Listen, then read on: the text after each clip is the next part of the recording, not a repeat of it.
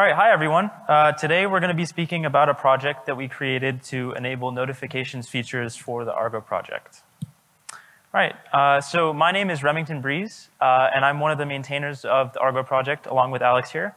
And I'm also a software engineer at a company called Akuity, which we launched this week. And Akuity provides vendor-supported distribution of Argo, in addition to support and services that are around the Argo project. All right, Alex? Hi, everyone. My name is Matyushentsev. Don't try to pronounce my last name. I'm a principal software engineer at a company called Intuit, and I'm also a long-time maintainer of Argo. I've been with Argo for like maybe 5-6 years already. Worked on Argo workflows, rollouts, and currently my focus is Argo CD. All right, and a few words about the company I work for. So Intuit is a US-based fintech company. And Intuit is a proud maker of financial products such as TurboTax, Mint, and QuickBooks. And we serve 10 million customers in all segments. And I'm happy to say that Intuit is a gold member of CNCF. All right, enough introductions. Now we can get to a topic. So as Remington mentioned, we want to speak about notifications and Kubernetes and Argo. I want to start with Argo. And you might know already that Argo is not a single product. It's a family of projects. And so we have 4 currently. And it's really important for us that every project is focused on a single use case. So for example, Argo CD deliver GitOps function as a service. And Argo rollouts complements kind of Argo CD and allows you to get so-called progressive delivery, which includes blue-green deployment, canary deployment, and way more other features. So Argo workflows and events together focused on batch processing use cases and help people with data processing, machine learning use cases, and so on. And so we're really trying to keep this principle to stay focused on a single use case because that's what helps us to stay light, keep project lightweight, and keep the high quality bar. At the same time, it's hard to argue that notifications is a very important feature for the good end user experience. And as you might notice, notification was not mentioned as a focus when I described any of these projects. And so it's a problem. And we've heard a lot from our end users that notifications feature is needed. And the next slide is to just to prove that it's not just our imagination. We've got a bug report, a feature request about notifications pretty much in each and every project of Argo organization, GitHub organization. And so it was just clear that it's no longer okay to just keep ignoring them, and we had to do something.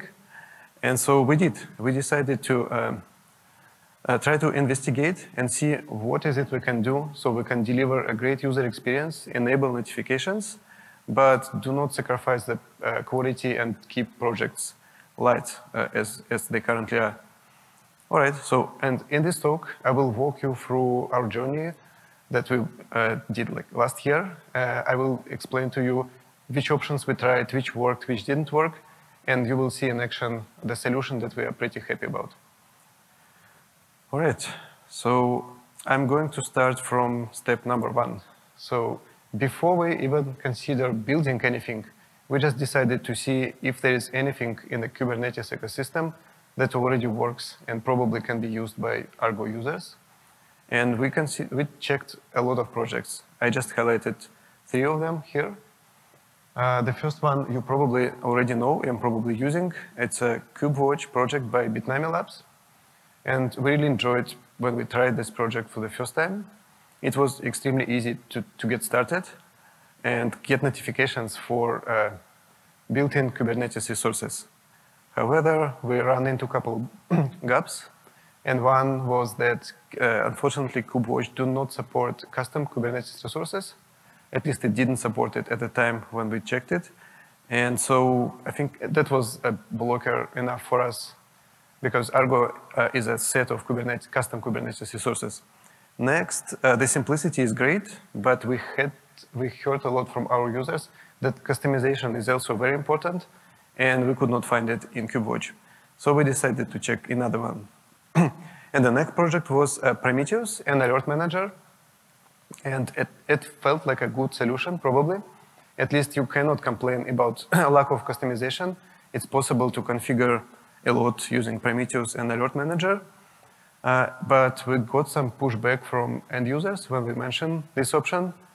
One was apparently not every Argo user uses Prometheus, even though I think it's the most popular tool in the area of monitoring. And so it just felt wrong to ask a person to install, run, and maintain Prometheus just to get notifications for Argo CD. And the second problem was that you cannot kind of provide all the information you need to construct a notification message in form of Prometheus metrics. So it was, again, kind of not a good fit for us. And so the last project that I want to describe, it's something that we built in the past, and we just kind of forget about it. And then, so the project I'm referring to is Argo Kube Notifier. It was a hackathon project that was created by one of Argo team members. And it was there for a while. And so what we did, we tried to analyze user feedback and understand what was wrong, like why didn't it work and why didn't we just use this project. And so as opposed to KubeWatch, Argo Kube Notifier is extremely flexible. But according to feedback from users, flexibility doesn't mean ease of use. And so it was just too difficult to use it. Each and every user was supposed to come up with thousands of YAMLs of configuration. And so we decided to maybe take it into account and make sure it won't be repeated in the final solution. And so, yeah, it was kind of clear. We'll have to build something and one more step back, and we decided to do a deep dive and speak with our user, analyze all the bugs that were filed in GitHub repo. And this is how we felt, like after a day or two of this exercise. There are a lot of things we learned. One of them was apparently notifications are not just Slack and email. A lot of people apparently don't use Slack. A lot use MS Teams. Some use Telegram, Google Chat, Rocket Chat, and actually I can continue a lot, and it would be just the first type of notification providers, text-based. But for some people, notification means Jira issue, PagerDuty, maybe it's a comment in pull request. And some users said, we just want to call an API server and do a custom REST API call. So as you can imagine, it's tough to support all of this, especially if you want to support it in 4 projects. So it's a lot of coding work and a lot of dependencies that you have to introduce. It was just the beginning. The next set of challenges, not problems, was that every user has opinion about when the notification should be sent. Some wants to get notified about everything. Some only wants to know about important events. Important means like different for everyone. And absolutely everyone wants to be able to customize the notification text. So that was another kind of challenge we had to take into account, because at best we probably can go through most common use cases, but it would take us like forever to iterate and codify all of them. But it was not waste of time.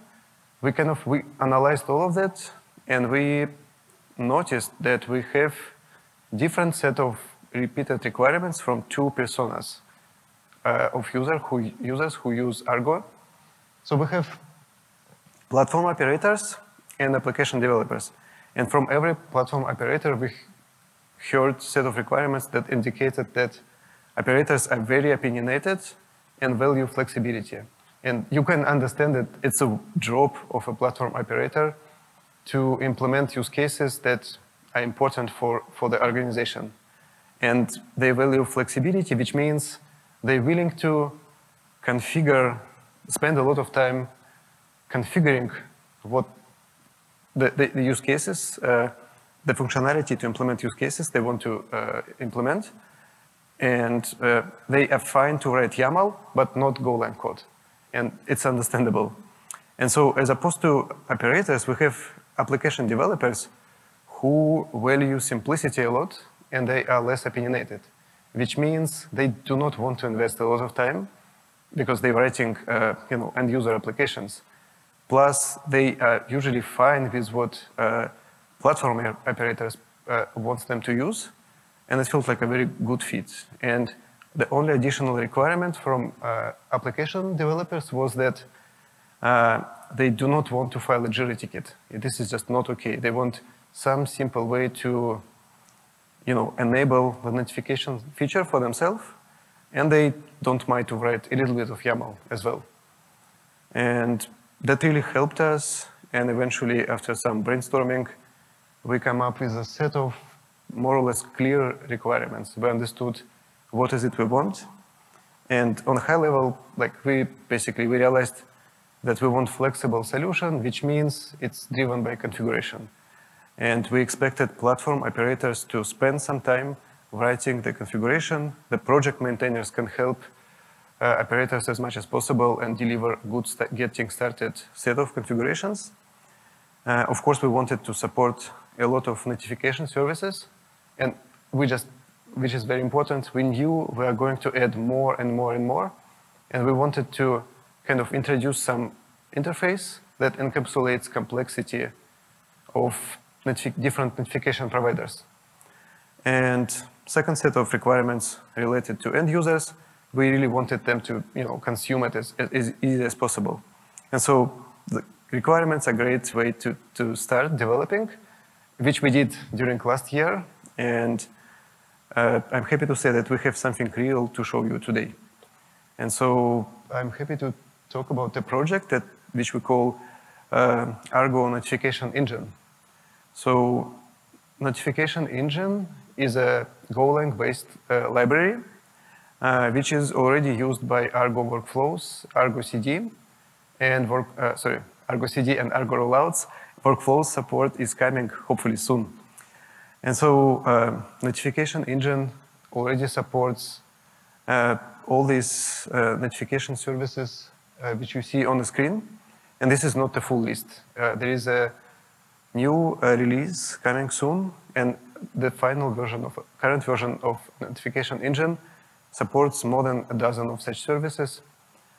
And what is also very important, Notification Engine comes with an opinionated user experience, which means any user who configure Argo CD notifications no longer need to learn a new set of configuration parameters to configure it in Argo rollouts.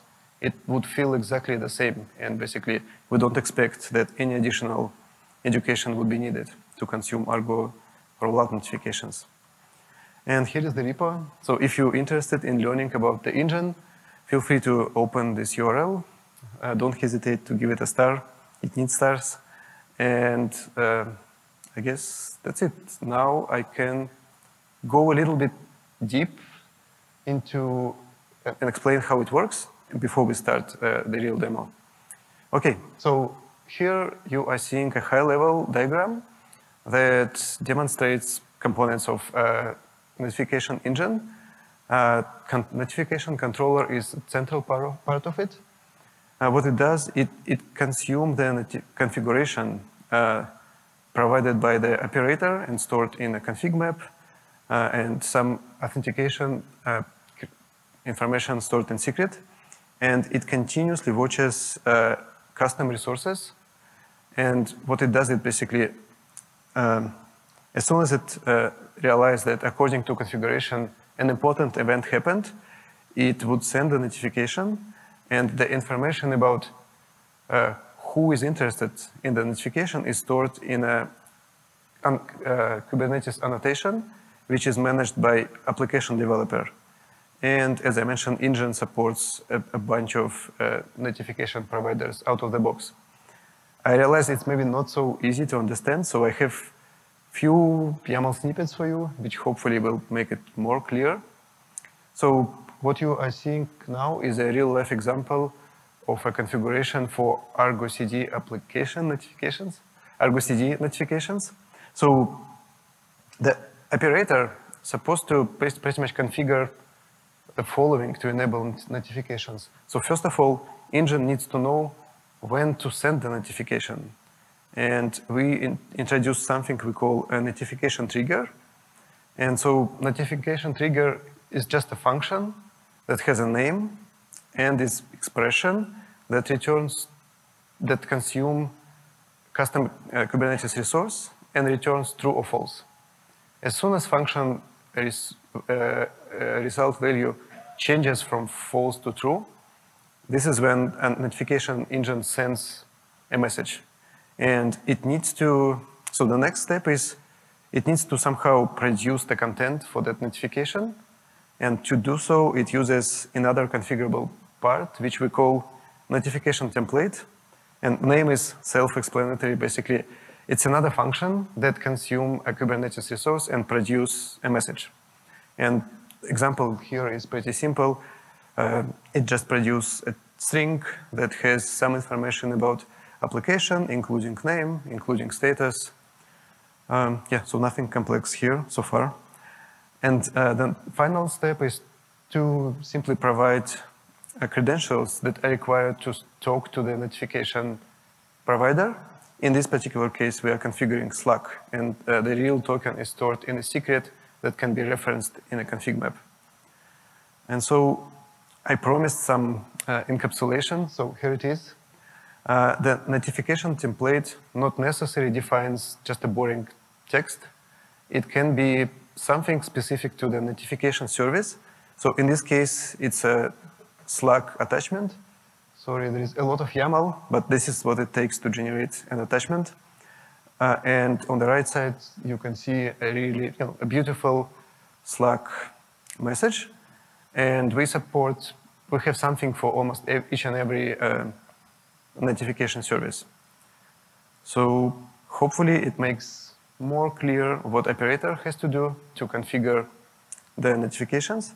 So the next step is what does end user, application developer, has to do to start using it. And this is not much. Basically, the end user just have to apply an annotation.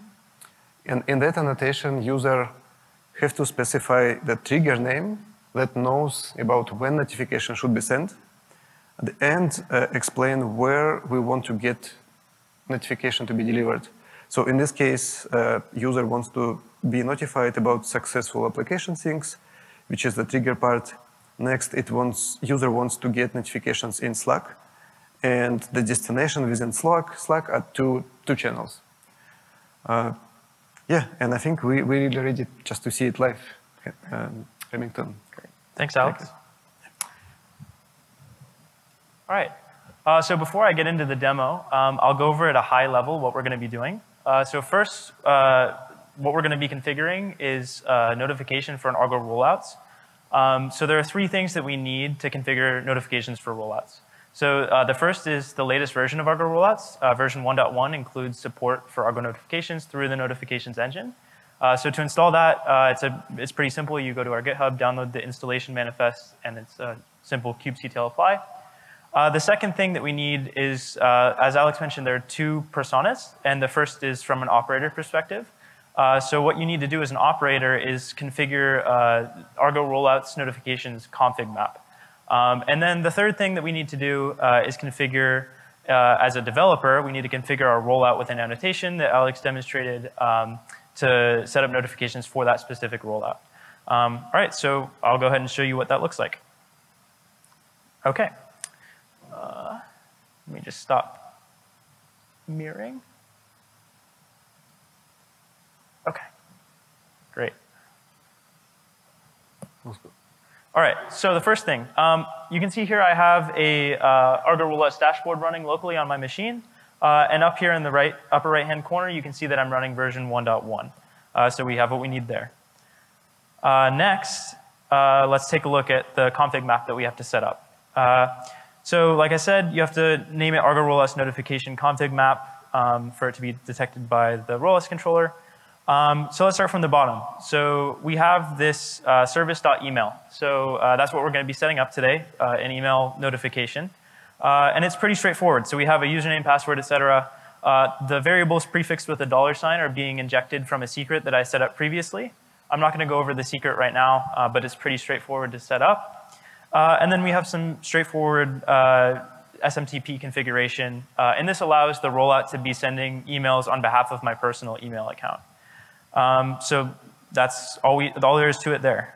OK, so let's move on to the template.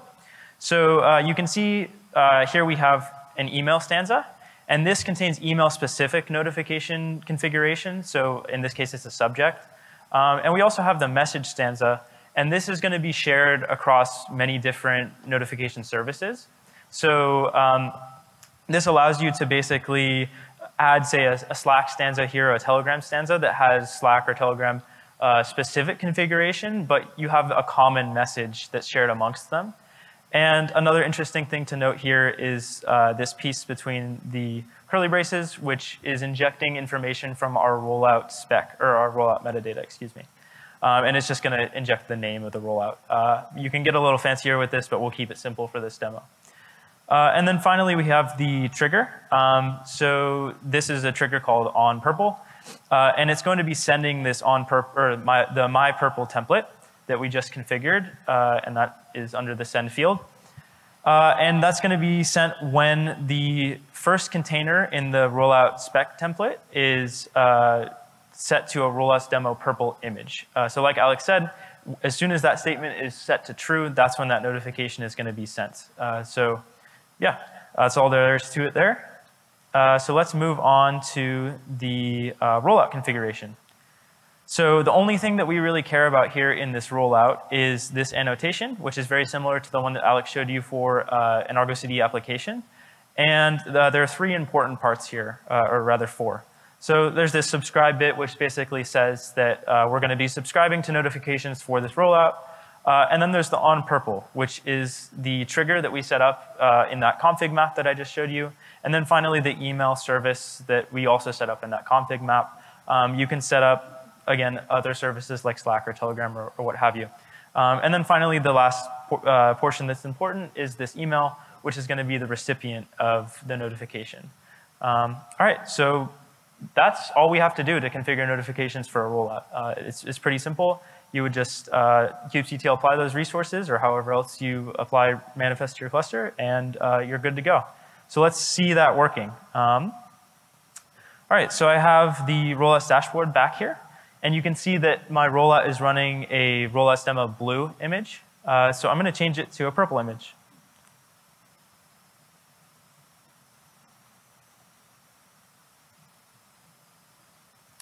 OK.